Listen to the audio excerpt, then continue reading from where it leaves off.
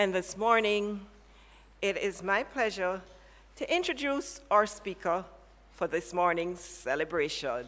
He's none other than our pastor, our beloved Rev John Scott, who is going to be here to give us another inspiring, awesome message. So please put your hands together and welcome him to the podium.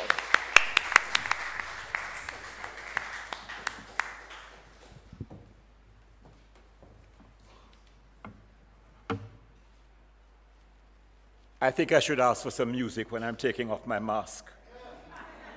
La, ta, ta, ta, ta, ta, ta. Good morning, family, worldwide family, and family that's here with me this morning at the Temple of Light Center for Spiritual Living in beautiful Jamaica. Welcome, welcome, welcome. A joy to just open my heart and to just see you all shining and to imagine those of you at home watching us on this love stream, just beaming love from your heart center to ours and from ours to yours. You know, when I first attended the Temple of Light Center for Spiritual Living, it was 1981, so this past July was also my 39th anniversary, along with the temples. I was fascinated and bewildered by the way people in the church spoke. I mean, who talks about I am knowing? You know, so the person that invited me, you know, I would go back after church and say, what a peculiar way to speak. You know, the prayers particularly just were beautiful to my ear, and I got most of it, but the language was really quite strange. You know, like when you did a little French or Spanish at school, and when you hear people speaking the language fluently, you can almost catch what it's saying, but not quite. That's how I felt when I first started coming here to the temple. The method of praying really was amazing to me, and I said to the friend that invited me, I don't know if I would ever learn to pray like that. I thought it was quite beautiful, but I felt the same way as I do when I hear Angela Elliott playing the piano or Valerie Chuck. I just think, wow, you know, that must take years and years and years of practice, and I'll never get there. And my friend that brought me said, don't worry about it, John. It's like everything else. When you get used to it, it's as simple as ABC. So I've titled my encouragement this morning, As Simple as ABC. And if this is your first introduction to the science of mind this morning, or you have been a long-time truth student over the years, as I have, I am hoping that today's talk, in fact, I'm not hoping, as they first said when I first came here, I am knowing that today's talk will be a blessing and an upliftment and an inspiration to you. And speaking of ABCs, reminds me of a charming anecdote about an elderly gentleman who passed his granddaughter's bedroom one night and heard the most peculiar thing happening. She was reciting the alphabet. A, B, C, D, and so on. But she was on her knees at the bedside. And so he said, darling, what on earth are you up to? And she said, I'm saying my prayers. In that tone of voice that children use when they understand it all and we adults just don't get it, do we? He said, oh, that's lovely. You mean you're saying your prayers by telling God the alphabet? She said, yes. You see, there's a lot I want to tell God about, but I can't find the words, so I'm just giving him the alphabet and he'll put them together. He knows what I'm thinking. Little Polly was, of course, stating a profound truth, wasn't she? There is a presence and power, my friends, within us, which is always conscious of our thoughts and feelings, even if we ourselves are not too sure what's happening inside. This presence and power responds to us with absolute fidelity to our inner disposition. Not so much to the words that we spoke, but to how we're feeling deeply on the inside. Ernest Holmes, who gave the world this great teaching known as Science of Mind, and originated the technique of spiritual mind treatment or scientific prayer or affirmative prayer, as we call it, writes in the Science of Mind textbook, and I quote, "No man can demonstrate peace and cling to unhappiness. No man can jump into the water and remain dry. No person whose entire time is spent in contemplation of limitation can demonstrate freedom from such limitation. End of that quote. What this is saying then, my friends, is that I have to work on myself, and you have to work on yourself, not on God. You don't have to work on God. God is ready, willing, and able to give us everything that we desire, but we have to expand our consciousness in order to receive our good. If yours, my friends, is an alphabet of woes, with U for unworthy or uncertain, V for vexed, and W for weak, you're going to pray from that consciousness of negativity, and the infinite mind will respond by corresponding to what you are feeling and to the mantra that your heart is saying constantly. The law, which is the way God works, always answers our prayers in a way that corresponds to our consciousness. And what is our consciousness? It is the sum total of our beliefs. One of my favorite New Thought authors, Joel Goldsmith, invites readers of his book, The Art of Spiritual Healing, to, and I quote, just imagine for a moment that you are experiencing an unpleasant night dream. You are in the ocean swimming. You have gone out too far. You look back towards the shore and see that there is very little hope of rescue. And even though you shout your lungs out, no one can hear you, and you are seized with fear. You struggle and strive to reach the shore, and of course, the harder you fight, the harder the ocean fights you. There is only one thing left for you to do: drown. Yes, drown. But wait, in your fight, you shouted, and someone heard you, came over and shook you and woke you up. And behold the miracle. The drowning self disappeared. The ocean disappeared. The struggle disappeared. You awakened and found that you had never left your comfortable home. All that was necessary in order to be released from the struggle was to awaken. End of that quote. And so you see, friends, we may be experiencing something at the human level of form, but all we need to do is wake up. Wake up to the truth beyond the form, the truth of that infinite perfection that resides within each and every one of us. In our teaching, we use the technique of affirmative prayer to convince ourselves of the truth beyond our human circumstances and our human experiences. As my friend said when I first visited the Temple of Light, it really is as simple as A, B, C. In his book, The Power of Now, Eckhart Tolle explains the difference between your life, and I want you to listen to this very carefully. There's a difference between your life and your life situation. There's your life. It's perfect. It's untouched by any outward circumstances. It was created by the author and finisher of all that is good, all that is beautiful, all that is holy, all that is joyful, all that is perfect.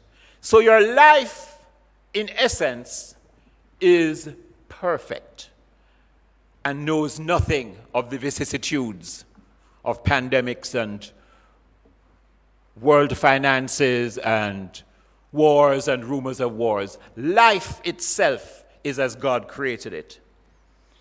But your life situation is a whole different kettle of fish. So I want you to listen carefully, because if you get this, you will have grasped the ABC of affirmative prayer. Toller says that your life is that universal energy, that place of infinite potential, being, consciousness, and love. Your life situation, on the other hand, is anything that you experience in the human realm or form. It is your experiences, your circumstances, your physical body, your perceptions. So learn this today, my friends. Your life never needs to be healed. Your life never, ever needs to be healed. Just remember that. The only thing that needs healing is what? Your life situation. Put another way then, there is an essence of you that is whole, perfect, complete, abundant, prosperous, and joyous. Yes, there are also experiences in your life at the human level. A medical diagnosis and the prescribed treatment. A damaged or broken relationship. A cash flow challenge, and so on. But friends, there is an essence beyond your life experience. A perfect life, a perfect existence beyond your apparently imperfect life situation. The A of affirmative prayer is therefore to affirm. Affirm your perfection. Recognize and know the essence beyond your life experience. The A is therefore affirmation. The B of affirmative prayer is to believe. Believe in that blueprint of original perfection that is the truth of your being and that can never be sullied or spoilt or sick or disheartened or depressed. Believe that at the very center of your being is something so awesome, so beautiful, so joyous, and so complete that if you could just hold on to that belief, my friends, hold it close to your heart and affirm it, and make that belief strong in your consciousness, your life situation will adjust to align itself with what you believe. And the C of affirmative prayer is to claim your good. Claim your good. It's yours by divine right of being. Claim it. A, affirm it. B, believe it. C, claim your good. Author Neale Donald Walsh, in his book, God's Message to the World, writes, and I quote, "Your energy has the power of a magnet." You see, that's the law of attraction. Walsh says, your energy has the power of a magnet. Remember that even feeling, and then he says, actually, especially feeling, is energy. And in the matter of energy, like attracts like. The idea then is to step into the application of the power of God, not a supplication to God that the power be used. God's invitation is to utilize the confirmative power of prayer, and this shift from supplication to application can be miraculous. End of that quote from Walsh. When you understand, therefore, the distinction between the purity, wholeness, and invincibility of your God-given life, and that life as different from the challenges of your life situation, you begin to understand that in the spiritual sense, there is nothing really, nothing that needs healing. As we say in this teaching, there is only perfection to be revealed. Nothing to be healed, only the original perfection to be revealed. And I often think about that business of the blueprint. I think, well, I live in a very nice townhouse. I'm very happy with it. There is a blueprint of that home from before it even began to be built. And it's lovely. But over the years, I have wanted to add a bathroom or change the tiles or up-level it in some way, enclose the balcony and make it into another sitting room. There was nothing wrong with the original blueprint. If I want to add to it, that's my choice. But it doesn't mean that the original was imperfect. And that's the truth about our lives. Of course, we want improvements and we want to extend our reach and our capabilities and tap into our potential. But the blueprint, the original blueprint created by the Almighty, is perfect, whole, and complete, just as it is. Most of us, grew up believing that prayer was a way of petitioning God, didn't we? When we begged and beseeched, we often wound up asking, well, why doesn't God answer my prayers? Maybe we should have tried what little Polly did and just say the alphabet and allow God to put our feelings and our thoughts together. Although perhaps when that happens sometimes, the feelings and thoughts are not so pure. We're thinking about who did me what and who can't I can't possibly forgive them for doing this. You don't know what they did me. And maybe that's what, not maybe, for sure, that is what the universe responds to. So let us be very careful about what we have in our consciousnness. What we have within us. I never forget the prophet Elisha saying to the widow who had nothing and who was in danger of losing her sons into slavery because her husband had died and left her in debt. And Elisha said to the widow, "What have you in the house?" You remember that story? What have you in your house? And my friends, when you read about houses and buildings in the scriptures, houses are a metaphor for consciousness. What is in your consciousness? And what did she say? I have only a little oil. You see, sometimes we go to God with prayer, and we affirm and we believe. But when it comes to the say and the claiming, we claim that we only have a little.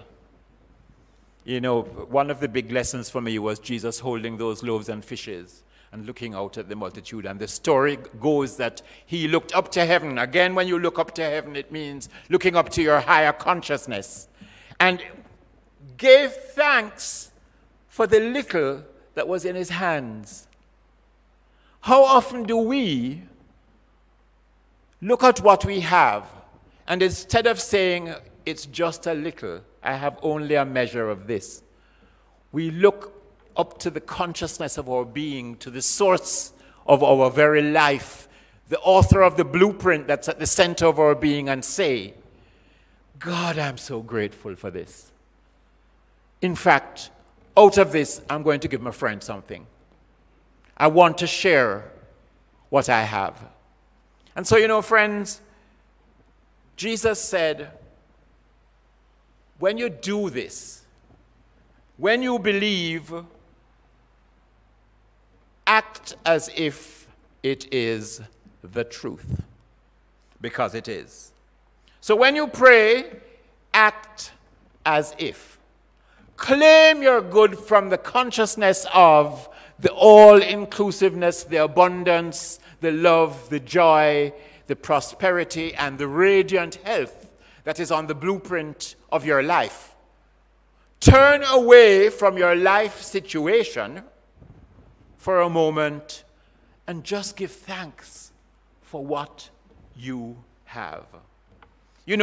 Quantum physics is now confirming what the mystics throughout the ages have always known. And they go on like they have just found it. But trust me, if you go back into the ages, into ancient philosophy, The mystics have always known and always claimed that the outer world is a reflection. It is simply a reflection of what we see.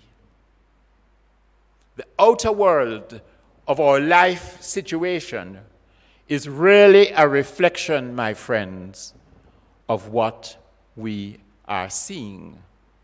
In other words, if we see abundance, we experience abundance. If we see health, we experience health. The universe, and this just blows my mind, actually bends, it's malleable. It actually bends and shapes and shifts itself to reflect back to us what we are seeing. So we need to teach ourselves to see as God sees. And God never sees just a little. God sees the abundance that it created in all its beauty and all its magnificence and all its allness. So the purpose of affirmative prayer is therefore to condition our minds to see life as God sees it. Perfect, whole, beautiful, and everlasting. Rather than to see our human vision, which invariably sees limitation and pain in our life situation. And my friends, if you don't know how to use affirmative prayer, find a Science of Mind class near you or go online and join a Science of Mind class and learn this technique, this art, this beautiful format for praying affirmative prayer. And yes, in the early days of learning, you have to practice. I think of Angela Elliott on the piano, and she must have practiced for hours and hours and hours. But no, it comes to her as easy as A, B, C. So this is where a lot of people, have difficulty. During challenging times or times of sorrow and pain, it may be hard to see as God sees. It's hard to see through that migraine headache to the radiant health that is the truth of your being. I know that. It is hard to see with your God-given vision when the life situation is showing you less than what you want. We may get so wrapped up in the frustration of our life situation that we cannot see the other side. And at those times, in addition to knowing how to use affirmative prayer, find yourself a practitioner of the science of mind and get some help. Because sometimes when you are lying face down in the mud, it's hard to remember that above you is a blue sky. But if you seek the assistance of a practitioner for prayer support, that person can know for you what you may be finding it difficult to know for yourself. Reverend Carroll, a colleague Center for Spiritual Living minister, once sent out an ancient prayer attributed to the 5th century patron saint of Ireland, St. Patrick. And that prayer shows the simple power of a daily affirmative statement to organize our perception of our life situation, to help us to see as God sees. The prayer has come to be known as St. Patrick's breastplate. I love that. The breastplate of righteousness the Bible talks about. So this prayer by St. Patrick is known as his breastplate. And it begins like this, I quote, "I arise today through God's strength to pilot me, God's might to uphold me, God's eye to look before me, God's word to speak for me. I arise today through God's strength to pilot me, God's might to uphold me, God's eye to look before me, God's word to speak for me." Now, my friends, these are powerful affirmative words. Reverend Carroll asks, how would you like to arise every morning?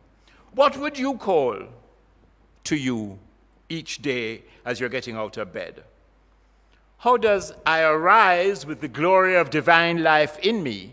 Does that feel right to you? You're getting out of bed and you say, I arise with the glory of divine life in me today. Wow. Let's say it. Today I arise with the glory of divine life in me. Today I arise with the glory of divine life in me. What about, I arise with my purpose clear before me today, or I arise in the knowledge of who I am, perfect God, perfect person, perfect being. Or I arise in the power of my spiritual magnificence to bless my word. I like that. Say that one with me. I arise in the power of my spiritual magnificence to do what? To bless the world. I'm not convinced on the sound very fenke to me. Let us say it again. I arise in the power, my spiritual magnificence to do what? To bless the world. So my friends, what would your breastplate say to move you into your day with joy and divine power? Reverend Carroll asks. And friends, that brings me to your assignment. Regulars at the Temple of Light Center for Spiritual Living know that when I give an encouragement, I also leave an assignment with those who have blessed me with the consciousness of their deep listening.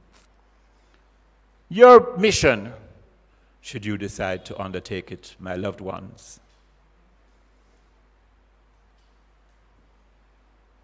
your mission is to ponder the greatest statements that could guide your day, and then create your own breastplate and speak it into each morning as you awaken.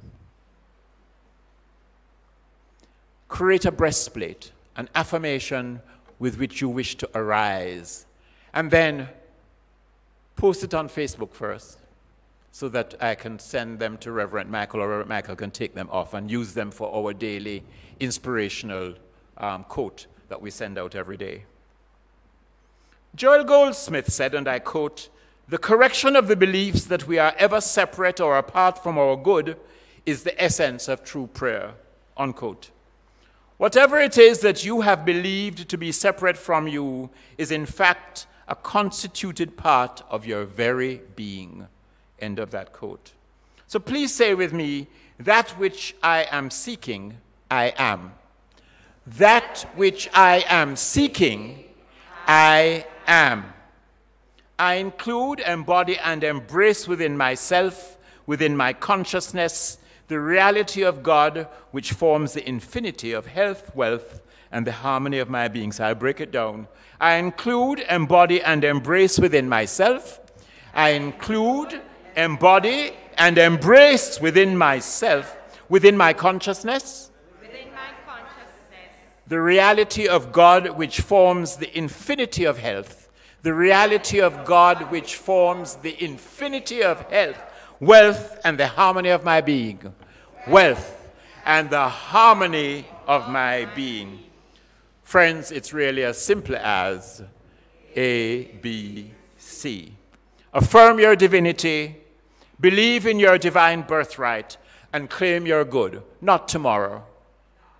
No. Today, it is yours. I believe that as a spiritual community, we are positively impacting the consciousness of Jamaica and the wider world.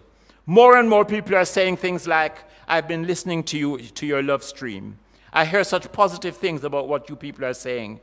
I don't know what that they're necessarily hearing verbatim reports of what we teach here, but what I believe people are hearing, in inverted commas, is who we are being. And we are being a center of love, a center of light, a distributing center of the truths of life, which liberate all people with whom we come into contact and who come into contact with our teaching. A person just said to me, it's so funny, I called her somebody who hasn't been here for quite some time, and I said, "This is a voice from your history." And the person said, "No, it's not. It's a voice from my present. I just finished listening to your encouragement on YouTube." You see, we're reaching out. And I want us to make our every moment of our life situation, one in which we live the teaching, which is the science of mind. And so the breastplate that I have chosen to work with for this week is, and I quote, "I arise in the heart-filling love of my spiritual family." That I honor.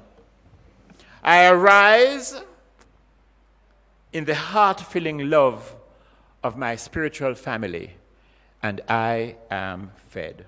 That is my grace before my meals. That is my mantra when I wake up in the mornings this week. Would you say with me, today I arise in the heart-filling love of my spiritual family, and I am spiritually fed. Together. Today I arise in the heart-filling love of my spiritual family, and I am spiritually fed. Today, my friends, I offer the chalice of my love to all whom I meet. Today I affirm, I believe, and I claim my divinity. I affirm, I believe, and I claim my divinity. It really is as simple as A, B, C. Namaste.